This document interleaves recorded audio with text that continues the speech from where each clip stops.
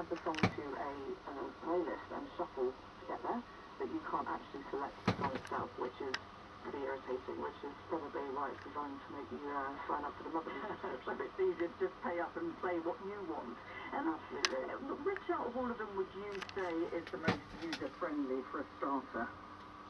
Ideally, something like Spotify has the most simple layout. If that's the best kind of streaming experience that you've had, it's probably the easiest to get to grips with. Apple Music are doing it as well. Amazon now trying to get in on the game. I mean, do you think that there's room for another streaming site? I mean, Amazon have set themselves up for a real challenge here. Spotify is the biggest streaming service in the world by a significant margin. It's got over 39 million paying subscriptions. Apple Music is second with about 15 million.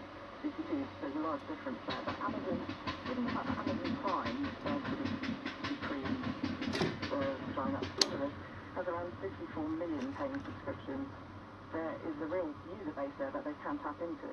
And you know, when you go into a music shop and you buy a CD, you can look around an artist's catalogue. Would your choice of musical taste dictate which site you choose? Well, Apple Music have made a real point about saying they've created a lot of playlists using human curators. You know, the emphasis is not on these algorithms that choose the sort of songs for you based on your previous listening. For example, if you were to listen to the Beach Boys, it would then suggest you more Beach Boys songs. Whereas Apple Music likes to push the fact that because you've listened to the Beach Boys, you might enjoy Serenity Valley and the Four Seasons. You know, it's those kind of associated acts that you might enjoy as a result. Rhiannon Williams, thanks very much indeed. In rural China, there's a lot of pressure on men in their early 20s to get married. But many of the women from these small villages migrate to the cities and never come back, or they find well-off husbands in other